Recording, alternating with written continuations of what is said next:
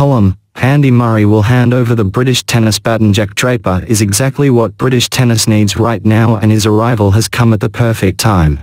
The 23-year-old is primed for a deep run at Wimbledon, and he proved his worth by beating Carlos Alcaraz at Queen's Club last week.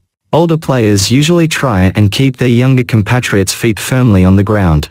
But Andy Murray, 37, is so impressed by Draper he did the complete opposite. Jack, I think, has bigger goals to aspire to than being British number one. In my opinion, he can get right up to the top of the game, right to the top of the world rankings, Murray said. He has every right to be excited. Draper won the Stuttgart Open title, beating 2021 Wimbledon finalist Matteo Berrettini and Frances Tiafoe on his remarkable run. He then dismissed Alcaraz in straight sets in West London, a statement win if there ever was one.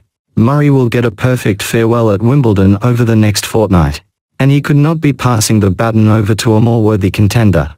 Anthony Joshua will fight Daniel Dubois at Wembley, as a bout between two British boxers should be. It is set to be a tune-up fight for a blockbuster clash with Tyson Fury in 2025. But British fans will be let down if Joshua versus Fury takes place in Saudi Arabia instead of the UK.